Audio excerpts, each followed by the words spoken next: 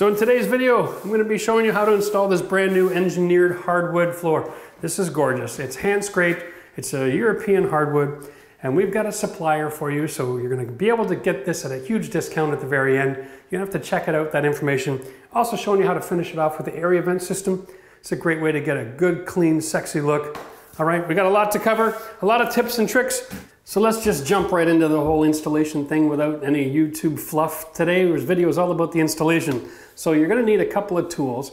One of them is going to be a floor nailer, okay? Now this is basically a hardwood nailing machine. This particular material isn't quite 3/4, which is standard for hardwood, but that's fine. It actually fluctuates between 5/8 and 3/4 install, so it works for no matter what situation you're dealing with. Comes with the hammer. You can rent that at your local hardware store.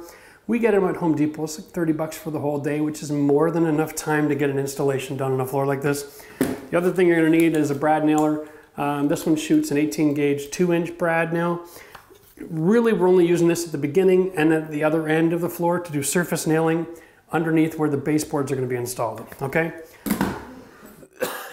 The only other thing you're gonna need, possibly a red bar, just to help to manipulate and maneuver and put some pressure to close joints. It's nice to have handy, and that's 5 bucks, and everybody should own a red bar. No excuse. The only other thing you're gonna need is a level. This is my trick for starting off the floor installation. What I do is I cut my first few pieces for the full length of the room, and then I lay them in position, and I use the level over where the joints are, and I just help make sure that all my gaps are closed before I do my surface nailing. Okay, now I'm in great position. I can hook up my compressor. Of course, that's the other tool you're gonna need if you're gonna use air tools. And we're just going to surface nail every 3 to 4 inches.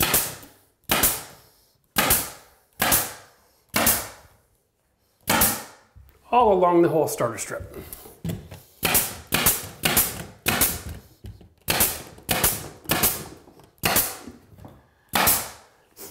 The idea behind this is that should be enough resistance when we're nailing on the next row of the boards to keep everything from shifting around. Okay, so now we got the first row done. We're just gonna set this aside for later in the day because all we need is this beast. Now, so when you go and rent your machine, they're gonna sell you nails or staples to go with it. I've had this question a lot, if I prefer the nails or the staples. And I am a staple fan. I love the fact that it's twice the fastener in the same location. Just seems to hold everything together right and tight. Okay, here we go. And, you know, just be smart. Don't load these things with your power hooked up. Here we go. Now we got air in that tool. The only other thing you gotta know is keep your area clean. Clean it, then clean it, then clean it again. And clean as you go. Now, a lot of this installation is very similar to traditional hardwood. But because it's an engineered wood, you actually get to treat this like a floating floor in a lot of regards. New construction, our OSB subflooring is glued and screwed to the floor joists. We don't have the same kind of problems we used to using dimensional lumber where the floors are all wavy. So we can just go ahead and install this the way that it's aesthetically pleasing. So although we're not going in the same direction, or sorry, contrary to the floor joists in this house, we're not concerned about it. This is going to stand the test of time. Now, to install, you simply line it up and you take your hammer. Okay, the rubber mallet is used for impact here to create the impact power that you need to drive the staple, but the backside has got this slope. And what that does is it guarantees that the point of impact is beneath the tongue.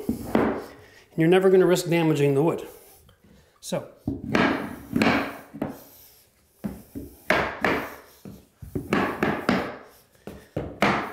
there we go. Get that in place. Make sure you leave your gap all around the perimeter of the room. A real healthy gap is about 1/2 inch. And if your drywall is installed correctly, that's basically the distance of the drywall to the framing behind it. That makes life real simple. Bam. You want to install a staple every 12 to 16 inches. Try to be mindful if you're over a joint where there's a bunch of screws. You can even take a pencil and mark them in advance. This is not a race. Make sure your plate is set firmly on the ground. Okay, you don't want to have it rocking forward or lifting up. Now, you'll notice it doesn't take a lot of strength to use that tool. Anybody can install their own engineered hardwood. The only other thing you're going to need is some sort of a chop saw. It could be 10 or 12 inch, just so that you can cut the ends clean. And it's just as simple as measuring and cutting. Other than that, there's not a whole lot to know except for where to buy that stuff. We'll get to that later in the video because we've actually set up a distribution network all over North America now. So we're going to be able to supply this product for you at a huge discount. So you're going to have to check out the description in the video below to find out where to get this. Now we'll talk more about the different products that are available and different stains and the different woods. But this is an amazing deal that's only available for our YouTube viewers. So let's get back to installing this. I'm going to have my son Matthew come in here and he's going to finish off this room. There are two things we're going to show. One is we're going to have to move the heat duct from one location to a little further down the floor. So we're going to do that on camera just because that's really great knowledge to have. We have engineered floor joists. And if you've never had to open a floor and do a repair in a situation like that, this video is going to cover that as well. And the reason we're moving is because this is going to be a walk-in closet. Now, I know, crazy, huge space. We've customized it. We've added really great lighting. And we're going to build our own custom cabinets for this place. And that video is coming up soon. So if you have not yet subscribed to the channel, then hit the subscribe button, hit the bell for notifications, choose every time so that when that video comes out, you're going to get notified and you'll be able to see it. This is going to be spectacular because we're making it simple and affordable so that anybody can do this at home. And then you don't have to have a huge shop set up with tools to do it. Okay guys, so here's the deal. Before we get back into the action, we're going to show you a few more installation tips and tricks. I want to just bring through the product. Let's talk about this real quick. The company's called Hardwood Global. They're importers of some of the finest hardwoods from all over the world, okay? And what we've got set up with them is distribution all through US and Canada for all of the products we're going to show you here. We're going direct from the manufacturers, importing it and bringing it straight to your home so we can get you an amazing deal. Now listen, if you're in the business and you've got products and you're manufacturing and you're looking for that kind of arrangement, then you need to email and contact us right now because I'm in the business of finding amazing deals for our viewers, period. If I can get a product right from manufacturing to your home, we can cut out 3 or 4 steps of delivery and all that kind of jazz that just multiplies the cost of everything you buy. It gets ridiculous, so we're in the business of helping you out. Let's talk about a product real quick. What we're installing upstairs, which is Matt doing all that thumping around, is this stuff right here. Engineered hardwood, okay? Benefits of this over regular hardwood, it's still hardwood, but because it's engineered, it's built on layers, okay? These layers of different plywood is what gives it the strength and keeps it from warping. So we all know if you've worked with hardwood before, regular hardwood, you have to pay a real premium price to get wood that isn't warped. With engineered hardwood, you don't have that waste, so it keeps the cost down. It also has a nice little kerf line in the bottom there, which makes it a little bit more flexible for installing in older homes, all right? Which is brilliant. I'm loving this product. It has a really thick wear layer on top. A lot of the hardwoods that are out there, there's only enough room in there to do one sanding. If you're lucky in this situation, you can be confident you can do 1 or 2 refinishings. If you want to change your color or your stain over time, no problem at all. And that is an awesome benefit. Okay? Comes in a variety of different colors and different woods. We have American oak, we've got a hickory, we've got other oaks over here, we've got different colors, light, dark, stain. But check this out, I'm going to show you an awesome product. Have you ever seen engineered hardwood like this before? This stuff can come up to 9 feet long, all right? It's insane. Now, that's again a 3/4, a huge wear layer, incredibly straight. I'm telling you right now, one of the benefits of this, where is that little piece there I can show?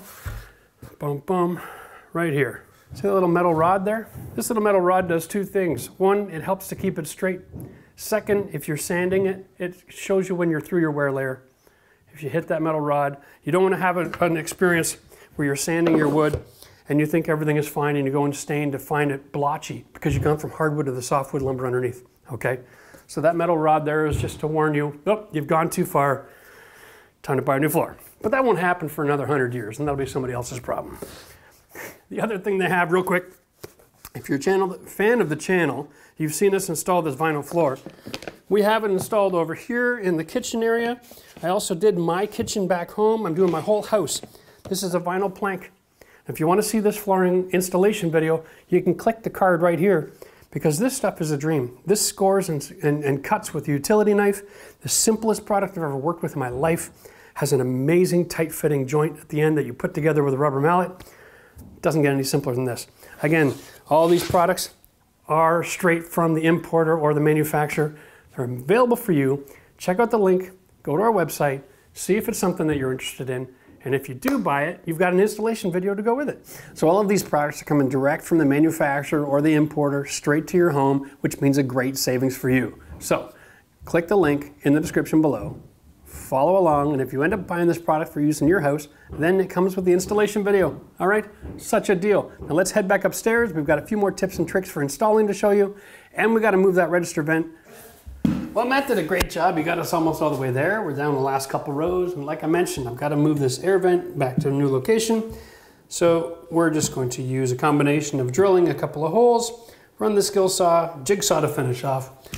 We'll cut the vent back, reinstate it, patch the hole, boom. Then we'll get into the rest of the flooring. But I'm going to show you a brand new floor grate system from Area Vent.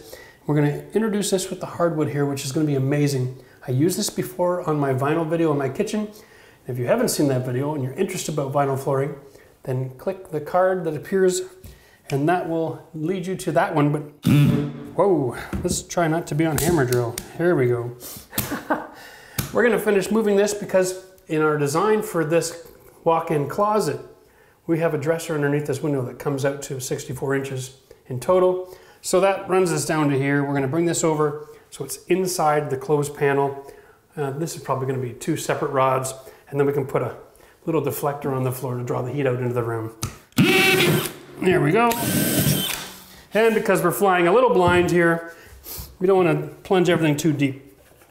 We'll set the saw blades so we're cutting the thickness plus an oomph. There we are.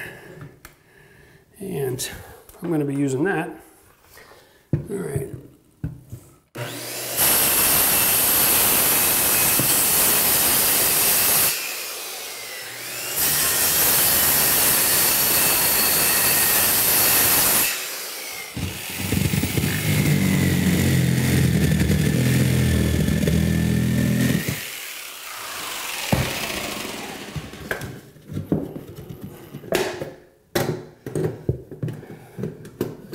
Now it's not always that easy to just open a floor and move a vent, but I happen to already be aware that there's a big mechanical wall, downstairs right in this location. We opened up the floor earlier in the project to bring some electrical run up. So we already knew where all this ductwork was heading and what our allowances were. So I kind of had a little bit of insider knowledge. If you're not sure what's going on, just reach down. Okay, generally it's coming from one direction or the other. And then you can always open the floor and find out if it'll work for you. If not, buy a smaller dresser. Here we go.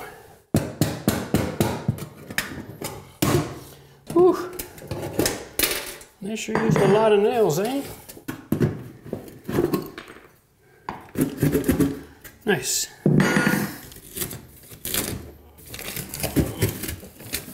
Okay, here we go.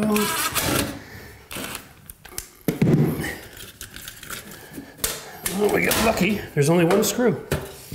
Yes. Okay. Right to there.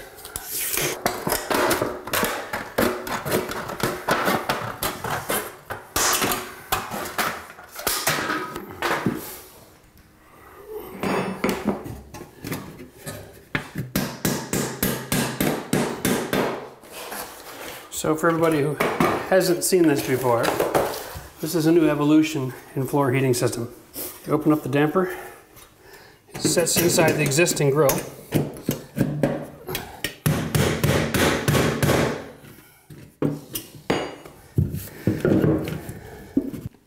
Yay. All right, so the area vent system has three components. You have the body that goes into the floor. Then you have this extension piece here. And that needs to be set at a certain height, equal to the thickness of the flooring. All right, well, actually it's easier to see this way. Okay, there we go. And then it has this interior trough here.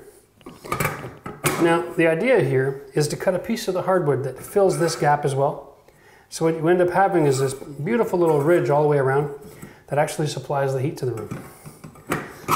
All right. And the way that we set the height to be just perfect, so I use a little bit of my leftover flooring. The stuff here that we've got supplied, it's the same stuff we use in the kitchen and the basement, kitchenette in the basement. It scores and snaps really simple, so it's really great to work with. Makes great shims. All right. There we go. Now that that's all done, we are going to just finish cutting the rest of this in after I clean up. Time to get out the vacuum, because what's our number one rule? Clean, clean, and clean, right? Here we go.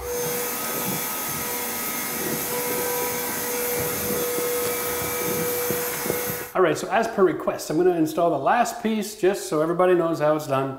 Now, we're cutting measuring on a table saw, so if you don't have one of those, I'd suggest go out and rent one, because there's just no way to do this kind of finished quality unless you have a good quality table saw.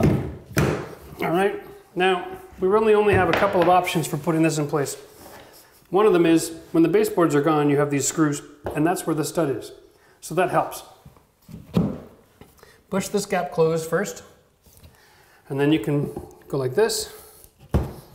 All right. And if that's not going to work for you, now my son invented this technique, so stay with me, because that boy is always looking for better ways to do something. He just throws a square in here and he pries against the whole width of the wall. That makes it about as tight as it can possibly get. And it actually reduces the risk of breaking up the edges. Once you've got that in place, and we're surface nailing.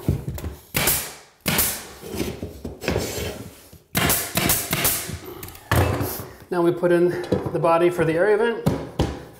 Oh, let's get that in there. Sometimes when you're this precise, you can run into issues. There we go. Wow.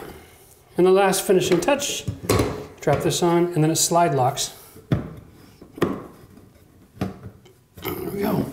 That's how you finish the flooring. The only thing you have to do now is just take the baseboards, clean the nails out, reinstall the baseboards, caulking line, and you are good to go.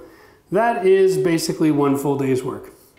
Let's just be on it. You can do a little faster if you got some experience and someone who can help you. But if you're on your own, you can remove carpet and install a product like this in one day all by yourself. Now, if you'd like to see some other kind of flooring installations that we have, then make sure you can click the link right here. We've got some other flooring, some hardwood and tile and vinyl options. My goodness, there's nothing out there but choices.